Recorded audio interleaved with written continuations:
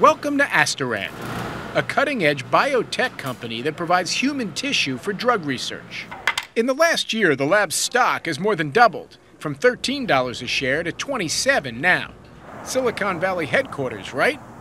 Not exactly.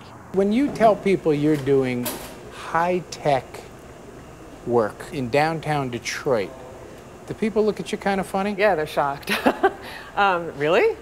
No. In Detroit? Not just any part of Detroit, but Tech Town, a 5-story former General Motors building where the Corvette was designed. The hope now is that Tech Town will be the birthplace of Detroit's next great idea.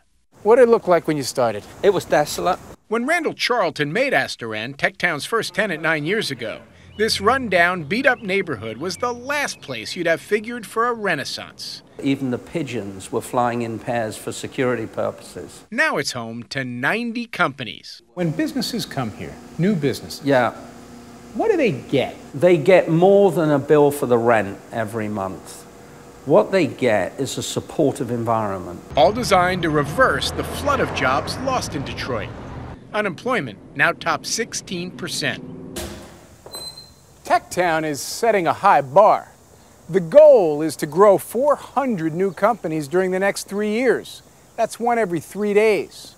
But the truest measure of success will be the number of jobs created outside this building for a city that desperately needs them.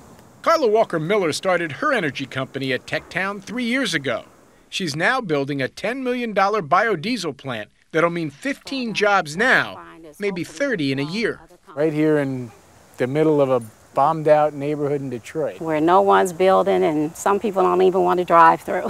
People say, well, hell, if they can do it in Detroit and they got down pretty low, maybe we can do it elsewhere.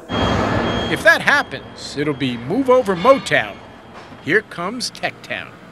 Jim Axelrod, CBS News, Detroit.